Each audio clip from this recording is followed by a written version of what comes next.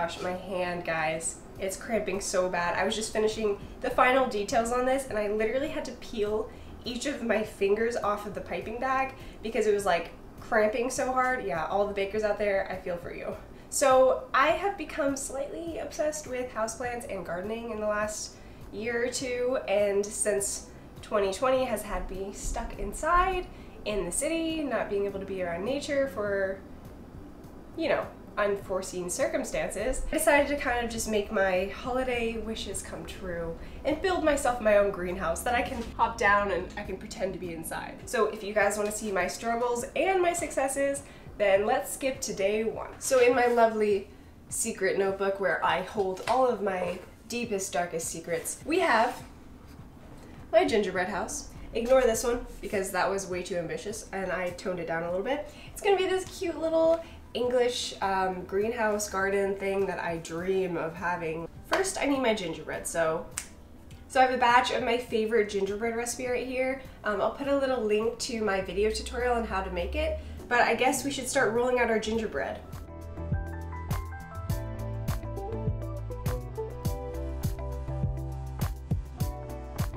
Once you've rolled out your dough, lay down the stencil and cut around the border. I would highly recommend using a bench scraper for this. It's a game changer. Stick the piece in the freezer for about 10 minutes. This step is absolutely crucial if you want sharp, clean cuts. Trace the design onto the dough and cut it out. I used a putty scraper from my toolbox for this. Mine had paint on it, but I'm not planning to eat the gingerbread, so honestly it didn't bother me, especially since it's so much easier than a knife and the cuts are super sharp and straight. Go ahead and bake it in the oven at 350 degrees Fahrenheit until the edges darken slightly. My pieces were thin, so they only took about 5 to 8 minutes. So my very delicate cookie pieces are looking like this. So I found a super exciting hack for that glass look without having to deal with sugar or anything like that. So for those of you in Europe, you'll probably recognize these. These are gelatin sheets. You use these pretty often. But for us in the US, we use more of gelatin powders, so this looks a little unfamiliar. But I just found mine on Amazon. It came in a package like this, and the little gelatin sheets look like little pieces of glass. It's so nice, and it has like a beautiful design on it. It's gonna save me so much time too.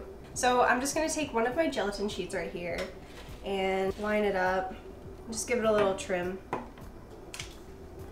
I have a little bit of royal icing in this bag right here, and if you guys want the recipe for this, I made a little tutorial in my gingerbread display video, so just click right here if you want to know how to make it.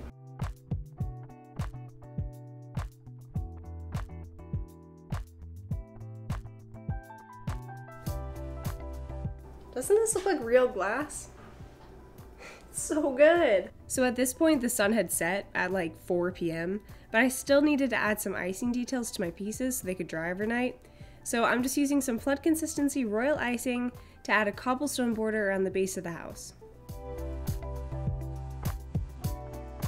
Good morning everybody, welcome to day 2 of my gingerbread baking, and today it's snowing outside, so what better day to put my snowman, my gingerbread together than today because it is snowing. So I have here a piece of cardboard bigger than the size of my gingerbread house because I want to have like a little path leading up to it and some trees in the front. To assemble the base, I piped a line of stiff royal icing on the cardboard and the bottom of the gingerbread.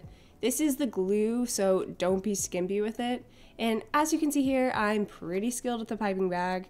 I mean, look at that save. Wow. Go ahead and stick her on and add a little more glue for good measure. Repeat this with all the other walls and add icing to the corners to connect them.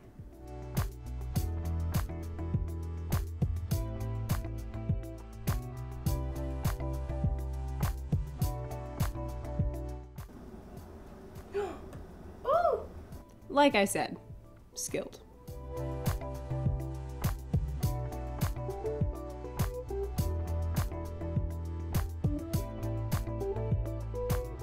Here you can see me answering some of your questions on American Ballet Theater's Instagram. I had so much fun filming that day, so thank you so much to everyone that sent kind messages and took the time to follow me. So I learned how to bake mainly through experience and watching other YouTube tutorials and such. But I kind of grew into my little baking habit when I moved to New York and was introduced to all these new bakeries around, and I kind of just wanted to do it myself.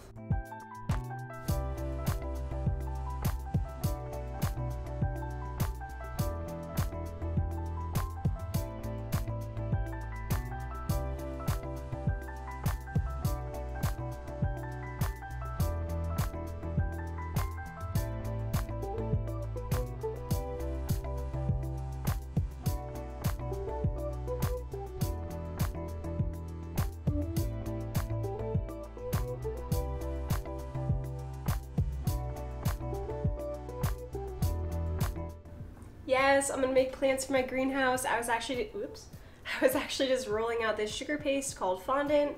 It just comes in a package like this, and it's basically just like an edible Play-Doh. All right, guys, it is day 3 of making my gingerbread house. I'm honestly questioning my sanity right now. I'm simply running on coffee and Christmas spirit. It's great. It's not snowing today, but you know what? It is what it is.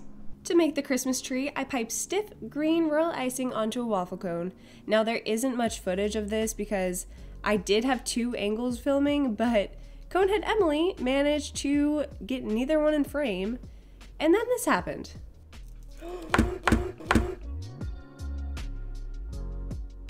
At this point, my hand was cramping, so I was not about to redo this, so I just turned the smoosh side to the back.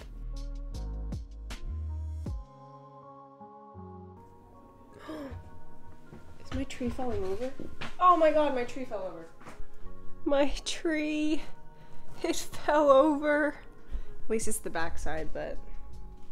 Alright, let me fix this. Moving on, I used fondant to form my terracotta pots and a food writer pen to draw in the soil. I decided to make mini versions of my own plants for my greenhouse, so here you can see me talking for a ridiculous amount of time about how much I love my Begonia maculata whitei. I mean, how could I not? Like, look at it. It has freaking polka dots. Okay, baking Emily, stay on track. What am I doing now? Oh yes.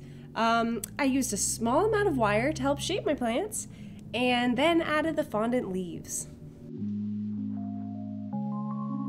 I also made a variegated rubber tree and a starfish sansevieria. Okay, so we are getting closer and closer to putting the roof on, which will be one of the last steps. So I have some white fondant here. I'm just gonna make little balls to put on as ornaments. It took me so long to untangle these string lights, but once I did, I poked a hole into the bottom of the cardboard and pulled the wire through so they sat inside the greenhouse nicely. La la! I get way too excited about lights. Alright, so all my plants are inside, and here comes the most stressful part, the roof. I repeated the same gluing process to the roof, and if the pieces keep slipping down, just go ahead and prop them up with some cans or jars, just to hold them in place until they set.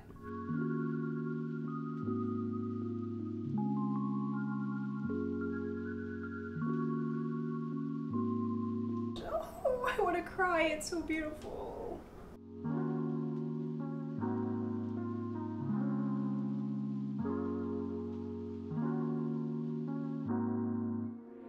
Now I'm creating the lace detail for the top of the roof. So I went ahead and measured out how big I wanted it and piped it onto a piece of parchment paper.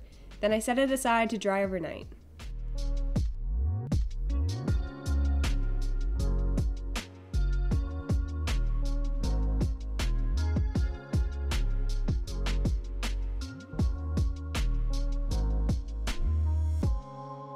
Now for my favorite part, piping the final details.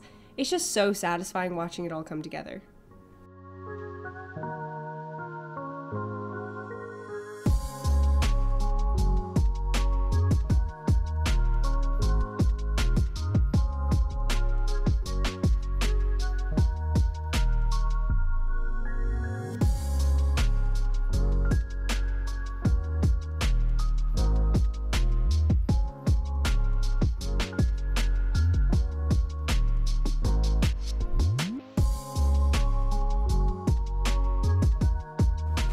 Alright guys, day 4 of making my gingerbread house. I thought I was going to be able to finish it last night, but unfortunately when I went to peel off my little detail piece up here. It broke in half, so I had to wait overnight for it to dry again.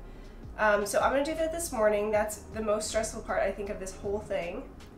So wish me luck. I'm gonna start with the back piece.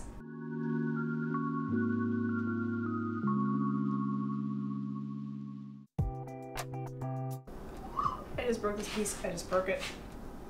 Okay. Ah!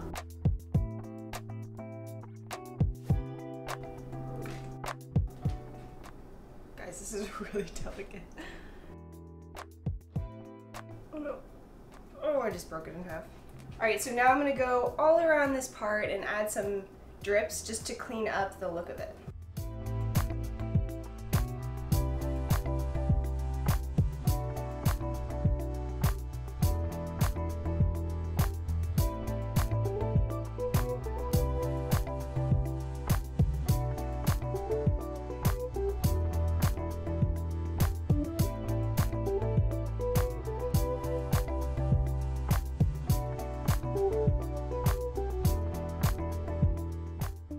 Thank you guys so much for following me to the end of the video. Here is the final look. It's gonna sit here for a little while because I just love looking at this thing. It makes me so happy and it makes me dream of my garden one day. How fun would that be to just like walk outside into your garden and like, you know, harvest some of your veggies and then saute it for dinner? Oh my gosh.